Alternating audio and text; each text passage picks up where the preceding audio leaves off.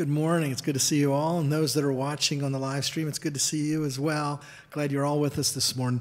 We're going to start a little earlier today, so let's stand and let's worship our Lord. Leanne's going to lead us in a wonderful song that we'll sing to our Lord, Yet Not I, but Through Christ in Me.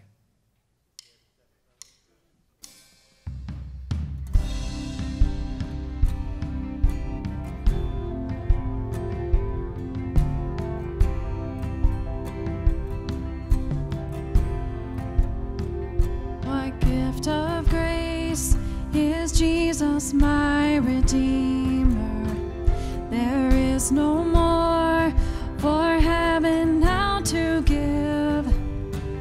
He is my joy, my righteousness and freedom, my steadfast love, my deep and boundless peace. To this I hold, my hope is only Jesus, for my life is wholly bound to His.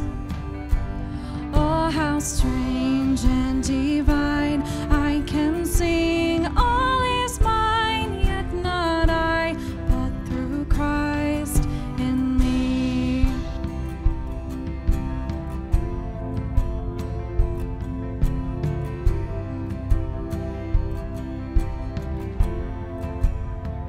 The night is dark, but I am not forsaken, for by my side the Savior, He will stay. I labor on in weakness and rejoicing, for in my need His power is displayed. To this I hold, my shepherd will defend me. Through the deepest valley He will lead. Oh, the night has been won, and I shall overcome, yet not I, but through Christ in me.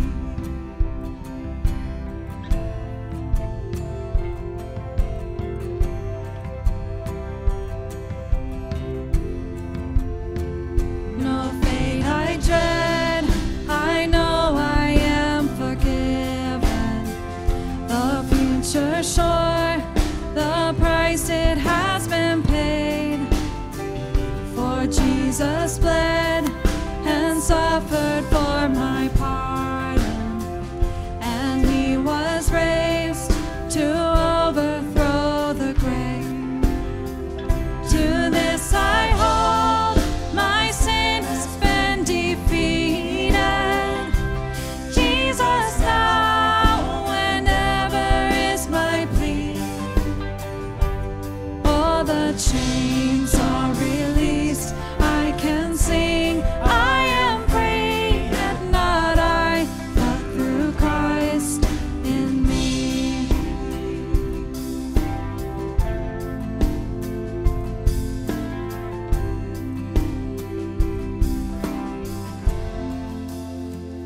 With every breath, I long to follow Jesus, for He has said that He will bring me home. And day by day, I know He will renew me, until I stand with joy before the throne. To this I hold, my hope is only Jesus. All the glory evermore to Him.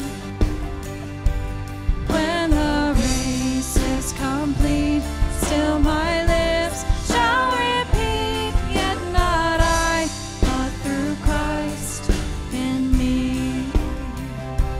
When the race is complete, still my lips shall repeat, yet not I, but through Christ in me. Yet not I, but through Christ in me. Amen. Please be seated.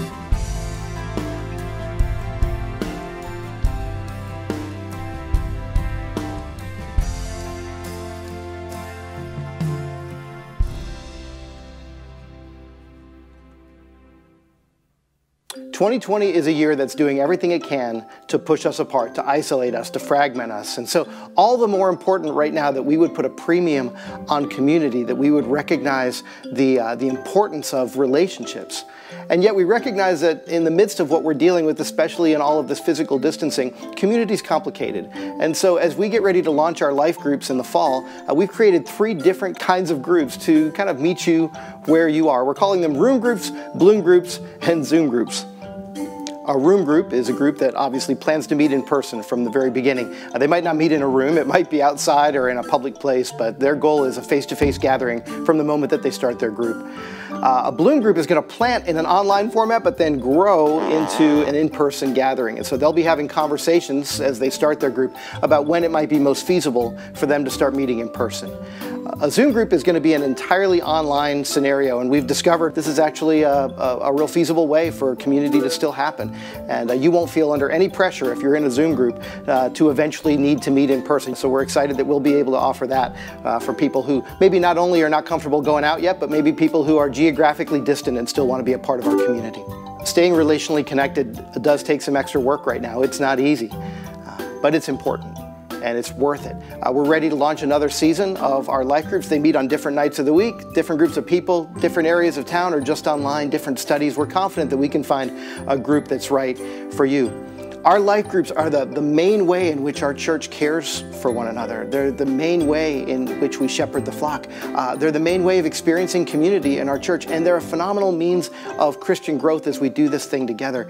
We need each other because life is better in circles, and because God has given us the church so that we would do life in Christ together. So when you see this logo, just click on it, or you can email me, or you can call the church. We're confident that we can find a community for you. Let's stay connected for the season ahead.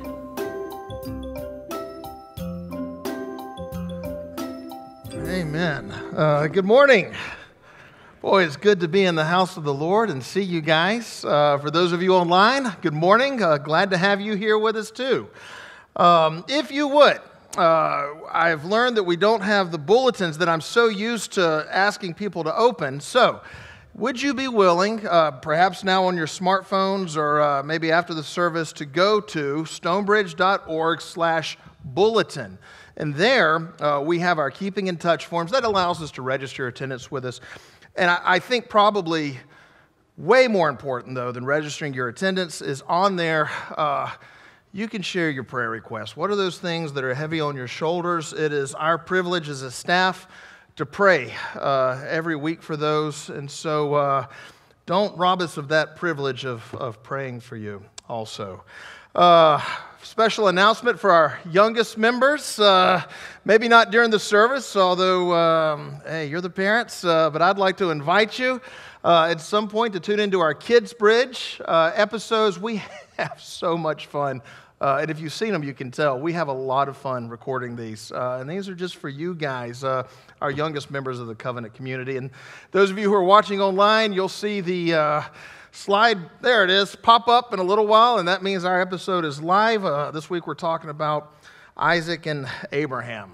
Finally, and I think with some sensitivity, I'd like to ask you if you're in here this morning, these things make my face itch and fog up my glasses and are absolutely necessary. And I would ask, even though it's perhaps a little literally stifling, this is a way for us to protect and honor those brothers and sisters that are in here this morning that may be a little more sensitive, maybe a little more susceptible to any viruses that might be floating around.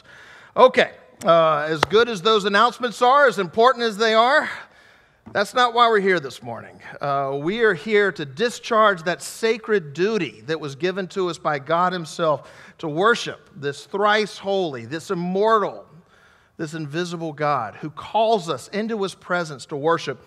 Our call to worship today comes from the book of Hebrews, chapter 4. We read this: "Since we have a great high priest who has passed through the heavens, Jesus, the Son of God, let us hold fast to our confession, for we do not have a high priest who was unable to sympathize with us in our weakness." Amen. "But one who in every respect has been tempted as we are, yet without sin. So let us then with confidence, draw near to the throne of grace, that we may receive mercy and find grace to help in our time of need. The word of the Lord. Amen. Good morning, church. We have a new song. Let's stand together. We're going to teach it to you. Before we do that, let's pray together. Father, thank you for this morning. Thank you, Father, for the clothes that are on our backs and the food that's in our stomachs, the friends that we have, this wonderful church of brothers and sisters, those that are worshiping online with us as well. Thank you, Father, for that. We fall short of your glory, Father, all the time. This song teaches us and instructs us that you teach us and instruct us, Father, that your mercy covers all of our sins. So thank you, Father, for that. We couldn't do this without you. Continue, Father, to be with the scientists and the doctors and the nurses that are caring for people and figuring the pandemic out. And I pray that you'll bring an end to this soon, that we can all be back together again. But until that time, Father, thank you, Father, for this day. We are your musicians, we are your congregation, and we lift all of our songs to you, Jesus. In Christ's name we pray. Amen.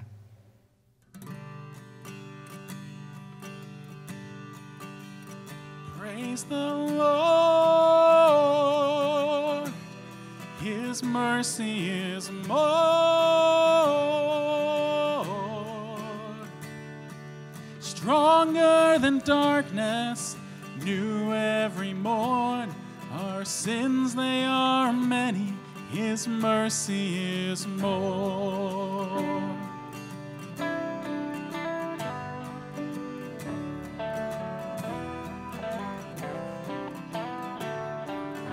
Love could remember no wrongs we have done.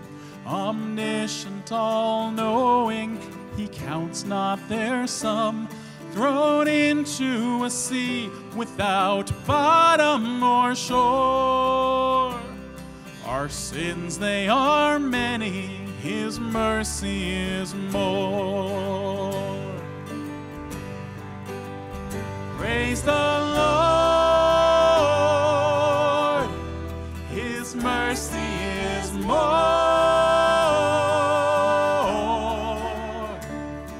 stronger than darkness, new every morn.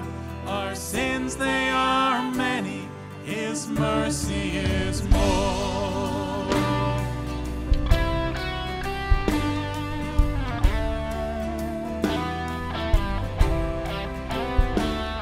What patience would wait as we constantly roam.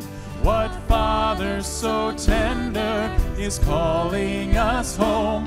He welcomes the weakest, the vilest, the poor. Our sins, they are many, His mercy is more.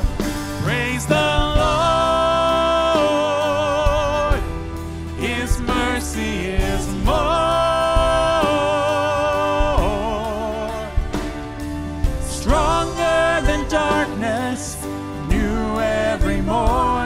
Our sins, they are many, His mercy is more.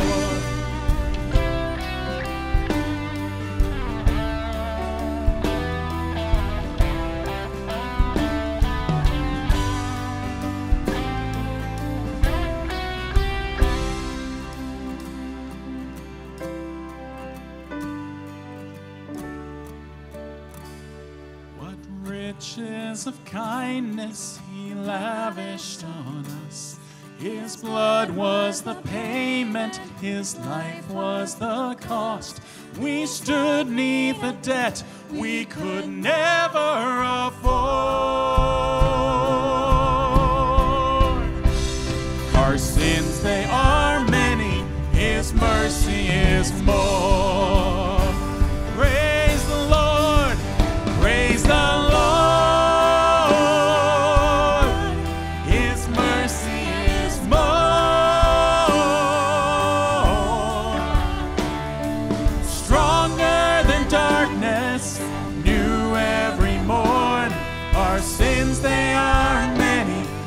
His mercy is more. Praise the Lord.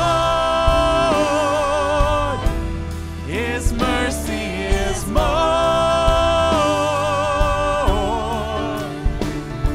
Stronger than darkness, new every morn. Our sins, they are many. His mercy is more. Our sins, they are many. His mercy is more.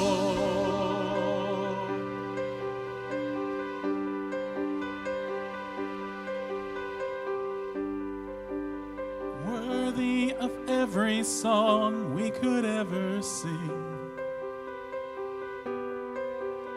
worthy of all the praise we could ever bring,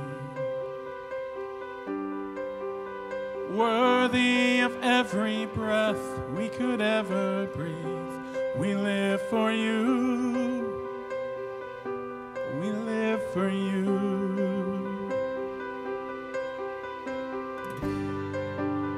Jesus, the name above every other name.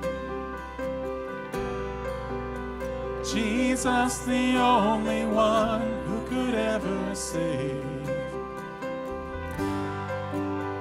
Worthy of every breath we could ever breathe. We live for you. We live for you. Holy, there is no one like you. There is none beside you. Open up my eyes in wonder and show me who you are, and fill me with your heart and lead me in your love to those around me.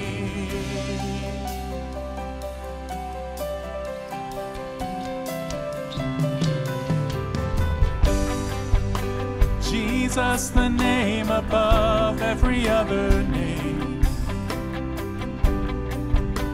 Jesus, the only one who could ever save.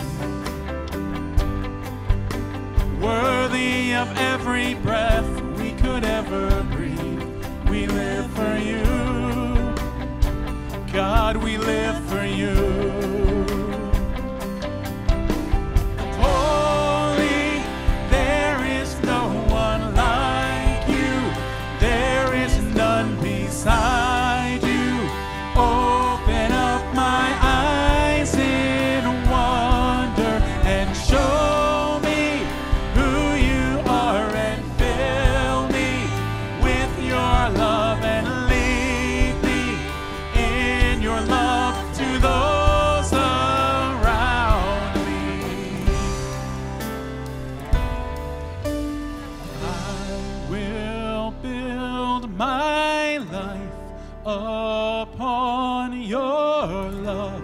It is a firm foundation, and I will put my trust in you alone, and I will not be shaken, and I will build my life upon your love.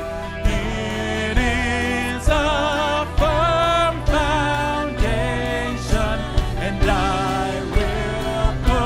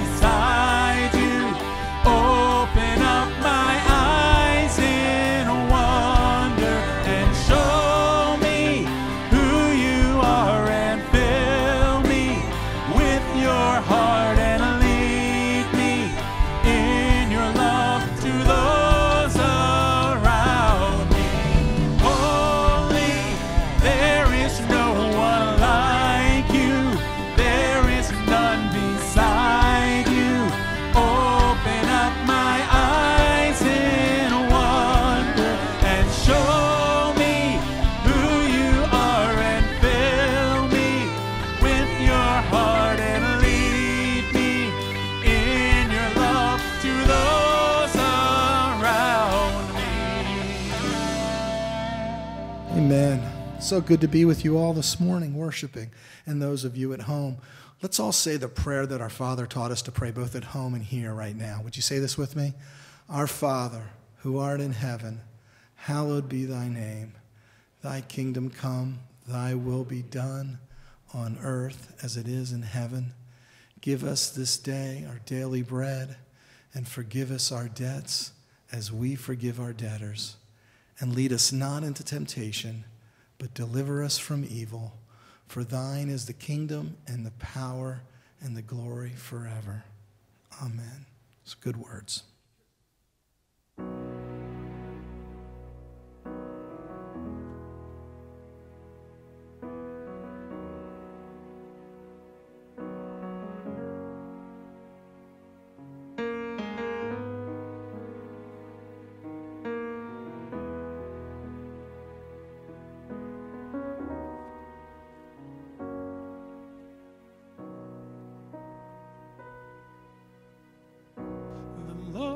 Bless you and keep you, make his face shine upon you and be gracious to you. The Lord turn his face toward you and give you peace.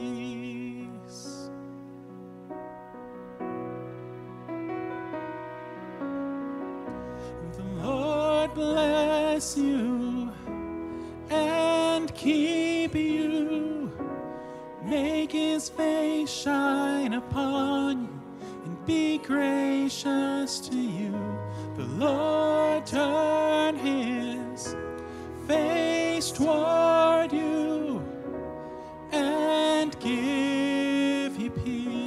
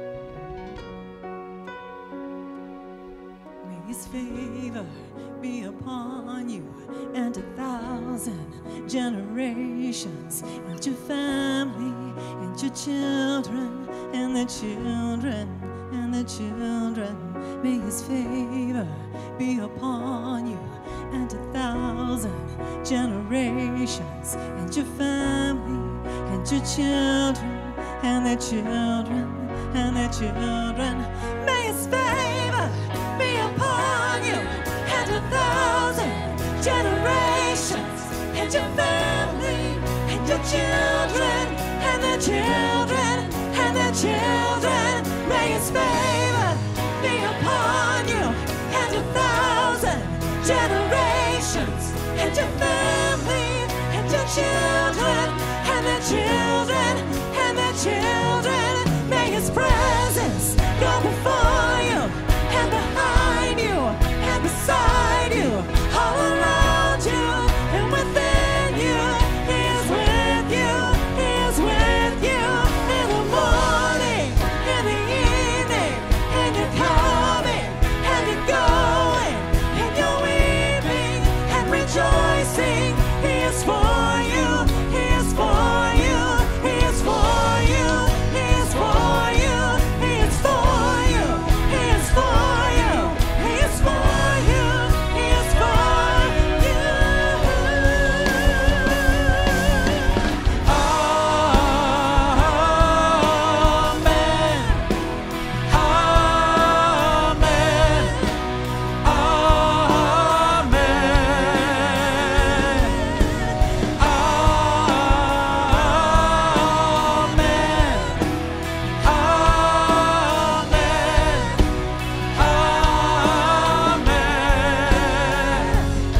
May His favor be upon you and 1,000 generations, and your family, and your children, and their children, and their children. May His presence go before you, and behind you, and beside you, all around you, and within you. He is with you, He is with you, and you're coming in the evening, and you're coming, and you're going, and you're weeping and rejoicing. He is for you, He is for you, He is for you, He is for you, He is for you, He is for you, He is for you, He is for you.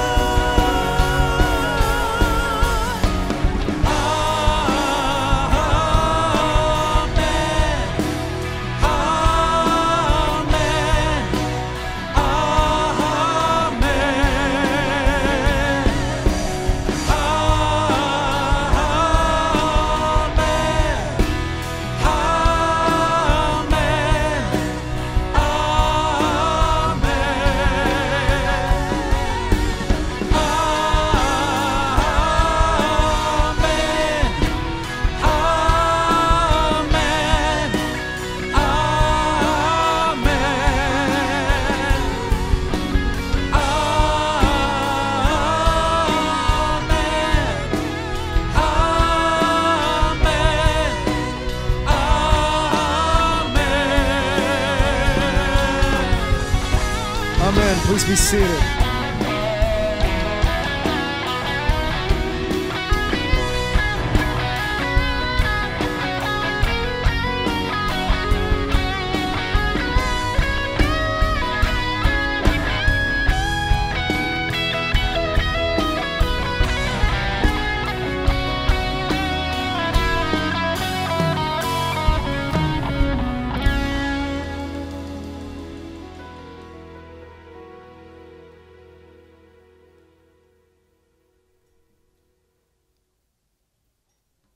The scripture this morning is from the book of Zechariah, chapter 12. Hear the word of the Lord. A prophecy, the word of the Lord concerning Israel. The Lord who stretches out the heavens, who lays the foundation of the earth, and who forms the human spirit within a person declares, I am going to make Jerusalem a cup that sends all the surrounding peoples reeling. Judah will be besieged as well as Jerusalem. On that day, when all the nations of the earth are gathered against her, I will make Jerusalem an immovable rock for all the nations. All who try to move it will injure themselves. On that day, I will strike every horse with panic and its rider with madness, declares the Lord. I will keep a watchful eye over Judah, but I will blind all the horses of the nations. Then the clans of Judah will say in their hearts, the people of Jerusalem are strong, because the Lord Almighty is their God. On that day I will make the clans of Judah like a firepot in a woodpile, like a flaming torch among sheaves. They will consume all the surrounding peoples right and left, but Jerusalem will remain intact in her place. The Lord will save the dwellings of Judah first, so that the honor of the house of David and of Jerusalem's inhabitants may not be greater than that of Judah. On that day, the Lord will shield those who live in Jerusalem, so that the feeblest among them will be like David, and the house of David will be like God, like the angel of the Lord going before them. On that day, I will set out to destroy all the nations that attack Jerusalem, and I will pour out on the house of David and the inhabitants of Jerusalem a spirit of grace and supplication. They will look on to me, the one they have pierced, and they will mourn for him as one mourns for an only child, and grieve bitterly for him as one grieves for a firstborn son. On that day, the weeping in Jerusalem will be as great as the weeping of Hadad Rimmon in the plain of Megiddo. The land will mourn, each clan by itself, with their wives by themselves, the clan of the house of David and their wives, the clan of the house of Nathan and their wives, the clan of the house of Levi and their wives, and the clan of Shimei and their wives, and all the rest of the clans and their wives. This is God's word. Thanks be to God. You know, I was thinking about why one of the reasons why I don't like to wear a mask is because I have to smell my own breath. And then I realized, oh, that's a great way to love your neighbor, because now you don't have to smell my breath, right? The random things that I think about is what that is. Let's go to the Lord in prayer as we begin this morning. Heavenly Father, we pause now to seek your wisdom as we approach this passage. My prayer is that I would be receptive to your word, that my pride, that my selfishness, that my arrogance would be shown and removed. Lord, I know my own heart is often bent toward how someone else needs these words, how somebody else better be listening, and yet that self-righteousness blinds me to the corners of my own heart that need to be turned over to you. I can be so quick, we can be so quick to anger and offense towards someone that we perceive as ignorant or less than or not right, or determining our opinion of a person before realizing what you say in James 3:9. Father, help us to love you enough to humble ourselves before one another. May we confess these things that we have said and done that have damaged our brothers and sisters. Lord, you call us to wash one another's wounds, to be a healing community, and yet we so often limit that washing and that healing to our safe groups that we like and are like-minded with. I pray we would learn to love like you love. Cause us to become uncomfortable with surface-level friendships. Help us to yearn and hunger for deep fellowship that is real and can be seen and that will light the way for those who are in darkness. Pray that you would set ablaze in our hearts a passion for you, a passion for your people, a passion for your church. Lord, make us one. May we rejoice when others rejoice. May we weep when others weep. Lord, make us one for you and for your glory. I pray that we would, like Paul writes in Romans 14, act in love toward each other. That we would make every effort to do what leads to peace and mutual edification, to build each other up. I pray that we would take care that the rights of ours do not somehow become a stumbling block to others. May we be instruments of your peace, of your joy, of your hope, of your light, of your grace and your mercy. I pray that you'd pour out your spirit of grace and mercy on us, that we might live into it and that it would flow out of us to others around us. And now, Lord, may your word show us truth. May it expose our rebellion. May it correct our mistakes. May it train us to live your way, God's way, to live well, to live wisely, and to live humbly. In the freeing, saving, and powerful name of Jesus, I pray this. Amen. Emily Dickinson wrote, "Hope is the thing with feathers that perches in the soul and sings the tunes without the words and never stops at all." I love that quote because I think it captures the essence of Zechariah 12 and the essence of hope. It's the tune that continually encourages us. And in Zechariah 12, we have a prophetic message that the goal is to engender hope in his people. A prophetic message to encourage you as the people of God, to look ahead and to see how God will defend his people, how God will shield his people, how God will uplift his people, to have hope in the great work of God on behalf of his people, that God is for you, that God is for me, that God is for his people who call on him. Zechariah 12 stands to act as an encouragement in the midst of the overwhelmedness. That's not a real word, but I have now just coined that word. And yet this prophecy also leaves before us a call to renewal, to the working of God in our hearts, in our lives, an internal renewal that then stimulates and fosters the same grace and mercy to the people around us and the call to obedience. See, this prophecy is rooted in, it's God's defense, God's shield, and yet our rejection of him. The God who defends and shields, and yet we reject. And my call today is that we would not move too quickly to our claims of victory in Jesus. We do well to slow down and mourn and repent and feel sorrow because it's my sin, my rebellion that he died for. See, this chapter is in essence a call, a story of a God who protects and yet we reject. A God who defends and yet we defy. A God who rescues and yet we run away. It's the story that God is for you in spite of you. And we'll move towards that and understanding it, but I think it might be helpful to understand a few things first as we move forward.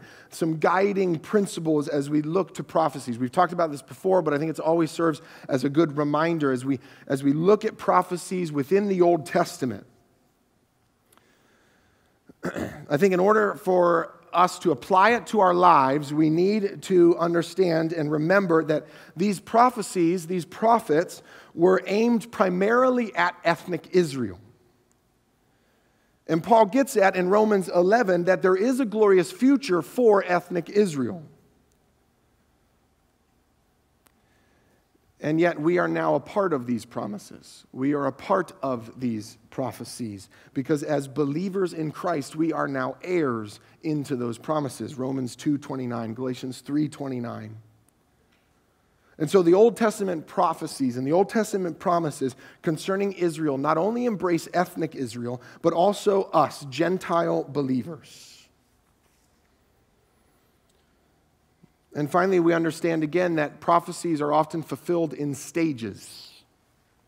And this prophecy is an example of that. We'll talk about verse 10. That's an example of the prophecy being fulfilled in stages. I think it's also important to understand the language used here. He regularly says, on that day, on that day, on that day, I will do this. On that day, this will happen. On that day. You find this phrase regularly throughout prophecies, regularly throughout the prophets. Sometimes it'll be on the day of the Lord. It's an expression that refers to the coming of God in power to set the affairs right on earth, in salvation and in judgment. And so some of the prophecies we look at, they're fulfilled in Christ in his first coming, in salvation, and they will be fulfilled again in his second coming in judgment. And so often the Old Testament begins to point forward to his first coming, his first fulfillment in the first century. And then the promises we find in the New Testament point to his second coming, the second fulfillment. Zechariah 12 is a twofold prophecy. One that was fulfilled in our past and one that is to be fulfilled in our future. And we find ourselves somewhere in the middle. Now, why do I think this is important to draw your attention to? Because I need to be encouraged. I think we need to be encouraged. Encouraged to hope, encouraged to hold on to the promises that God is for you, that God is for his people in the midst of the overwhelmedness. We pause to glimpse at the life and death and resurrection of Jesus thousands of years ago, which were a fulfillment of these very prophecies 500 years earlier. No Roman at the cross was going, well, we should make sure we stab him in the side because we want to fulfill the Zechariah prophecy. To be encouraged that God is for you in the midst of the storm. To have hope rather than hopelessness. This week, I found it fascinating to read studies on the concept of hope and of hopelessness. First, I find it fascinating to try and scientifically study something that's intangible.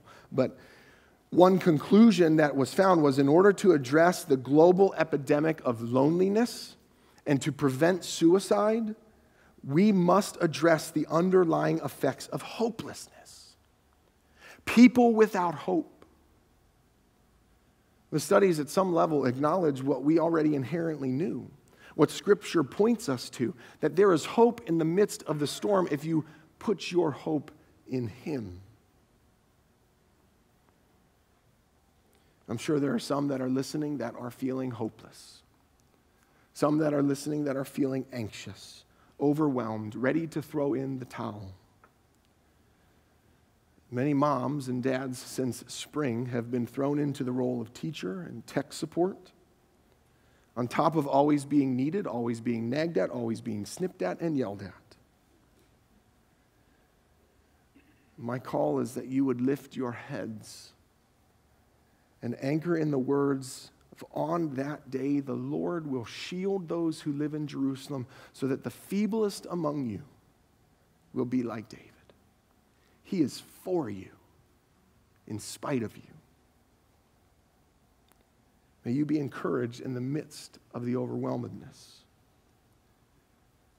I pray that you would have hope in these moments that God's promises still stand, even though we're in the middle, even though we haven't seen or experienced or seen or touched Jesus or his disciples. This week, the team, we get together weekly to read Scripture and pray. And this week, Doug, Brent, Cheryl, Kevin was away this week. But we got together and we were reading the story of Exodus. And it's a story where Pharaoh frees the Israelites and how God will cause Pharaoh to free the Israelites from enslavement. He's talking to Moses at this point. And we often read the Scripture and then we pause to just let us share a little bit about what's jumping out to us, what speaks to us in the moment. And I paused and I began to think about the timeline. From the beginning of the time of their slavery to the time of their freedom was 430 years.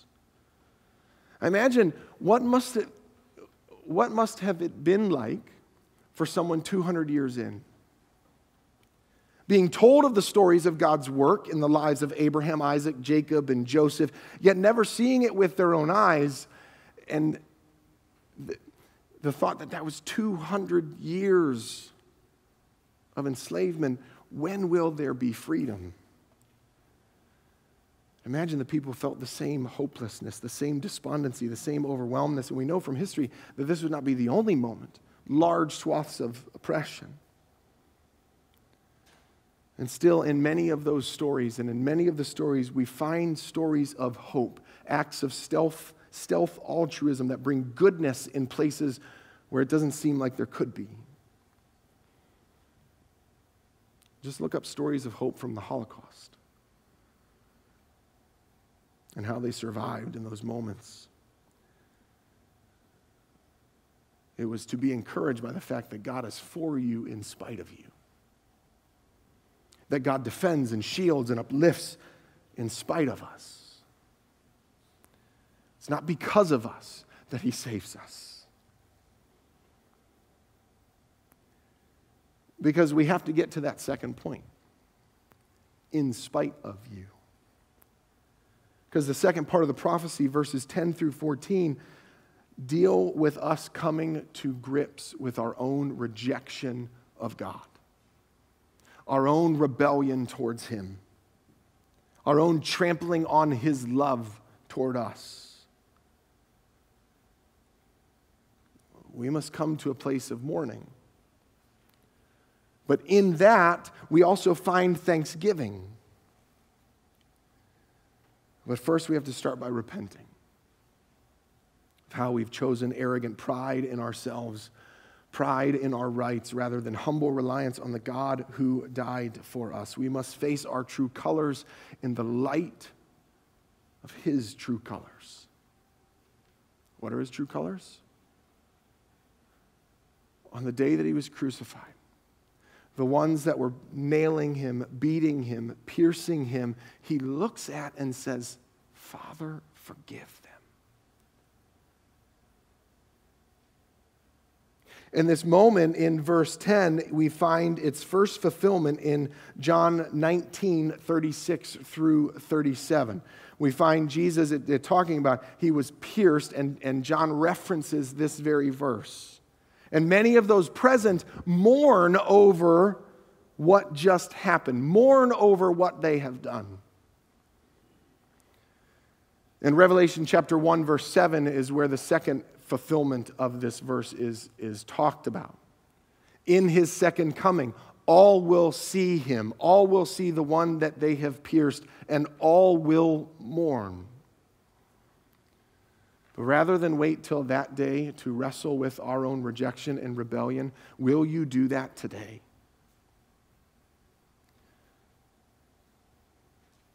The call for us today is, will we mourn over what happened that day? Do we see the depths of our rebellion to the Creator?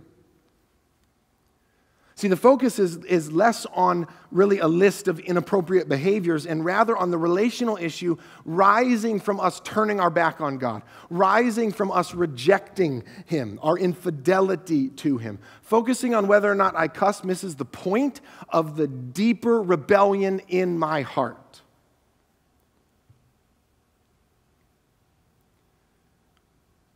We turn our back on him when we look for answers, for hope, for encouragement, other places, somewhere else, whether it's myself and my own reason and rationality, whether it's a political party or a candidate or academia or science, when we rest our hope somewhere else besides him, besides the one who in verse 1 says, stretches out the heavens, lays out the foundations of the earth, who forms the human spirit within a person, the one who creates. When we look for our hope somewhere else, we are in rebellion to the one true King.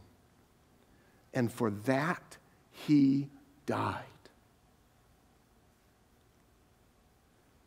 And the call of verses 10 through 14 is the call of repentance. And yet thanksgiving that he would die for you, that he is for you in spite of you. And repentance is not simply an action. God wants your heart. He wants our hearts. The act of repentance is like me telling my 5-year-old, you need to say sorry to your brother. And from across the room without even looking at him, he says, sorry, there I said it.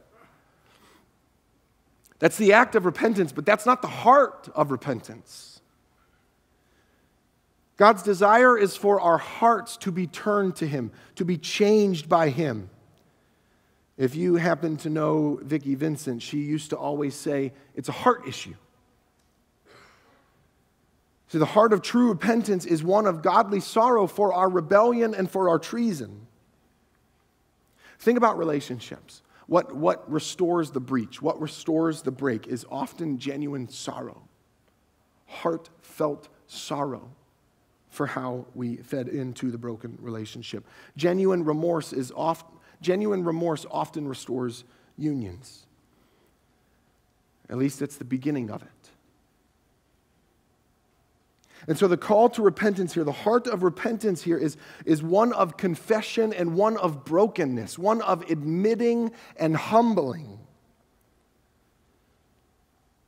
And Zechariah's call this morning is for each person to wrestle with this, for us to wrestle in our own hearts. The call to repentance, the call to admitting and humbling. But Zechariah also gives a vision for a community. If you look at this passage, it's the land, the community, the clans, the people will mourn. He gives a vision for a community who repents, a community who confesses. I believe is another timely passage in the day that we are in, as we discuss larger systemic challenges in our culture, where we join as a people in confessing, in repenting. We've referenced John Perkins before in his book, One Blood. He says, I know that confession and brokenness are almost un-American terms. We pride ourselves on our rugged individualism and our right to be right. So it may not be American to admit our faults and humble ourselves before one another, but if we want to be like Christ, that is what we must do.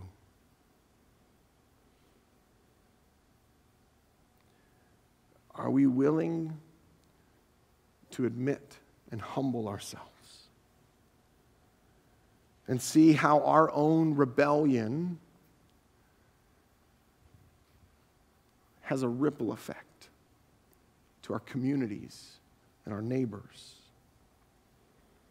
Are we willing to repent and mourn and weep over our sin and the effect that it has?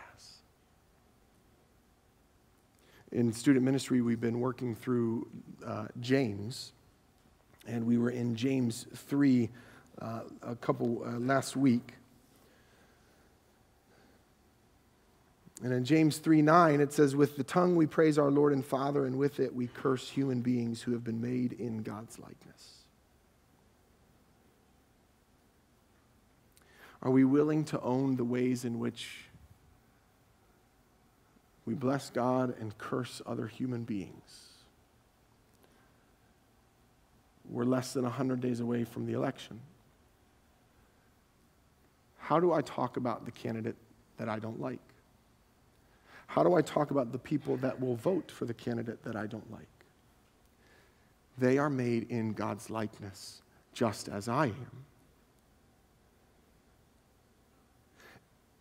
Seeing the weight of my own rebellion, and even in a moment like that, seeing the weight of my own attitude and reaction towards other people should break my heart, because it's a trampling on His love for us.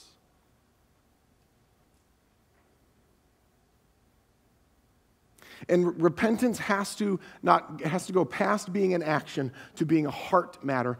It has to go past also than simply sorrow for the consequence. Mourning for getting caught in sin is a far cry from what we find in Scripture. My heart is attempting to run away from you, God, to find my hope in myself and my encouragement elsewhere. This is illustrated by Jesus himself in Matthew 18, 21 through 35. Peter asks him about forgiveness. He asks him about this idea, and so Jesus gives a story where he tells a story. Maybe you've heard this story. He tells a story of a king who forgives a huge amount owed by one of his servants, someone that worked for him, and this individual is now free and forgiven, and what does he do? He goes out and he finds somebody who owes him $20, and he does not extend the same forgiveness. He does not extend the same grace and mercy, even as the peer asks for it. What the king did for him hadn't worked its way deep enough into his heart. brokenness and confession and mourning and repentance and forgiveness that touches the heart can't help but pour out to others. The depths to which we understand this and believe that God is for us in spite of us, that God grants forgiveness in spite of us, the depths to which we grasp that will affect the outflow that we show it to others around us.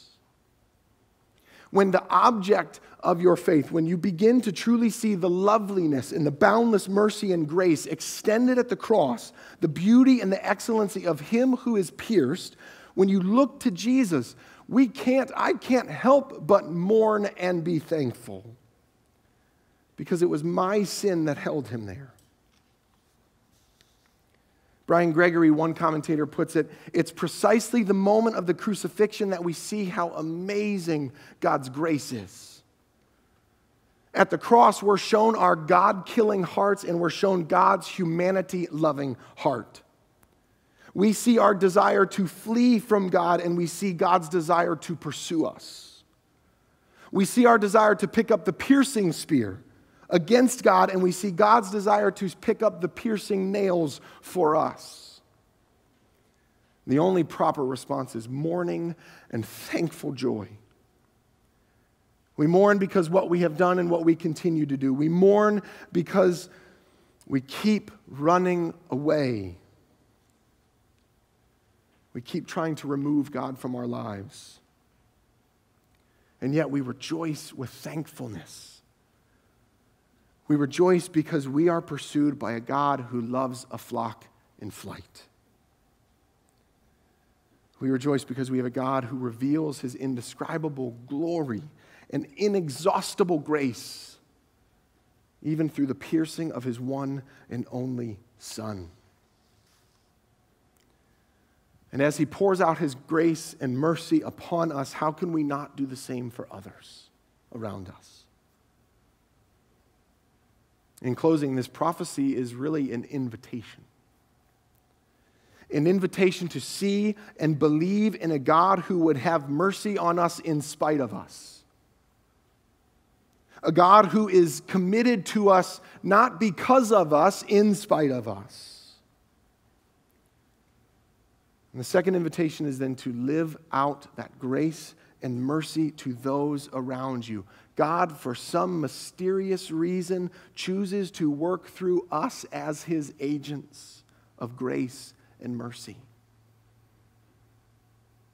He works through us to be examples of the love that He's shown to others around us. I pray that we might be a people who overflows with grace and mercy, living out the very Spirit which He has poured on us. Let's pray. Heavenly Father, thank you. Thank you that you are for us in spite of us. Thank you that you would be a God who promises and stands by your promises to defend, shield, uplift, and renew. Father, I pray that you would bring hope and encouragement this morning in the promises of who you are. What you accomplished in the life, death, and resurrection of Jesus and have applied to us. And may that encouragement and that hope in the midst of overwhelmedness, in the midst of hopelessness, stir hope in us. And Father, may we face honestly the ways in which we still run away, the ways in which we still trample your love, the ways in which we claim your promises for us, but so often then don't turn around and pour out on others, or at least we often only pour them out on the people that we like and are like us. Thank you for not doing that for me, God. Because I know your word says, while we were still sinners, while we were your enemies, you died for us. great are you, God? How great. May our song rise to you, Lord, in praise of a God who would pursue, a God who is for us in spite of us. In your name, amen.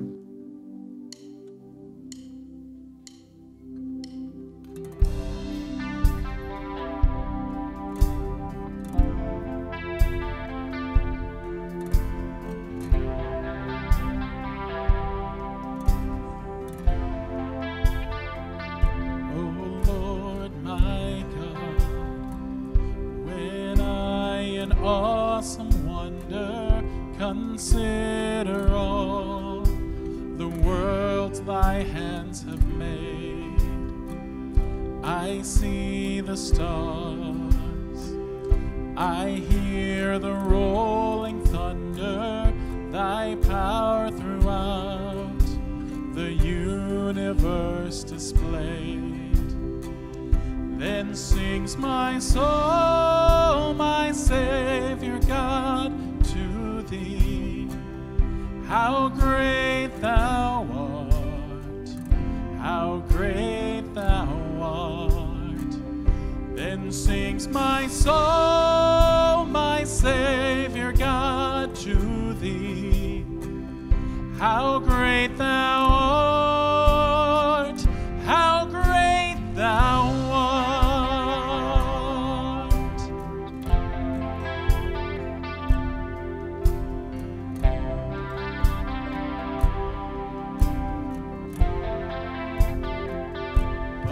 When I think that God, his Son not sparing, sent him to die, I scarce can take it in, that on the cross, my burden gladly bearing, he bled and died to take away my sin.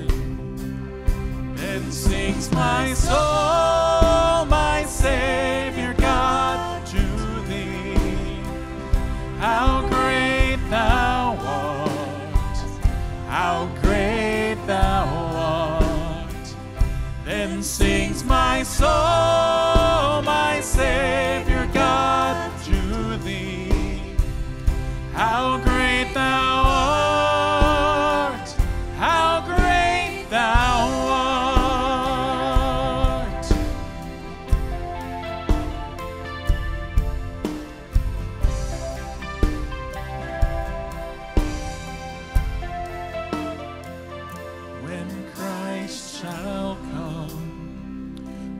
Shouts of acclamation and take me home. What joy shall fill my heart? Then I shall bow in humble adoration and there proclaim, my God, how great thou art. Let's stand together. Sings my soul, my Savior God, to thee. How great thou art, how great thou art. Then sings my soul, my Savior God, to thee. How great thou art, how great thou art. Then sings my soul, my Savior God, to thee. How great thou art, how great thou art. Then sings my soul, my Savior God, to thee. How great thou art, how great thou art. How great thou art, how great thou art.